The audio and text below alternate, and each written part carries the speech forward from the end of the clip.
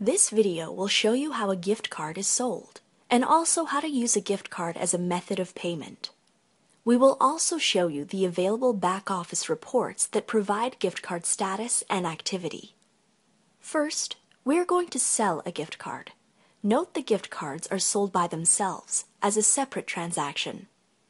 In the main POS screen, we click on the gift card button, then enter a staff login and password. We can then select or create a customer profile to associate with this gift card if we choose to do so. We are then brought to the transaction payment screen with our gift card window. We can either scan or manually type in the unique gift card number on the card.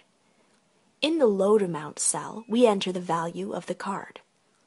We then have the ability to discount the card if we choose to do so.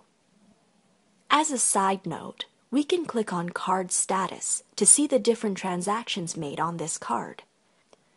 When we are done, we can click on Pay. In the transaction page, we can choose a tender to pay with and proceed by clicking on Finish and Print. Note that the card may take a few minutes to activate, depending on the speed of communication between the back-office computer.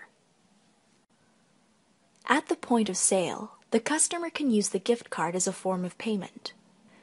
After we have selected the products to buy, we can choose the gift card as our form of payment.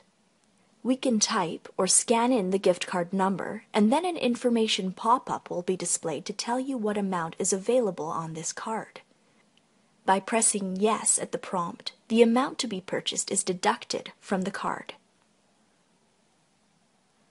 At the back office, reports are available to show all loading and transactions on each card account. If we select the Loads area, we can customize the filters, groups, and data you are looking to see when running reports on gift cards, much like the rest of the report generating system. Here is an example of what the load report can look like with the totals loaded by transaction. In the usage report, you can see here where purchases were made on gift cards.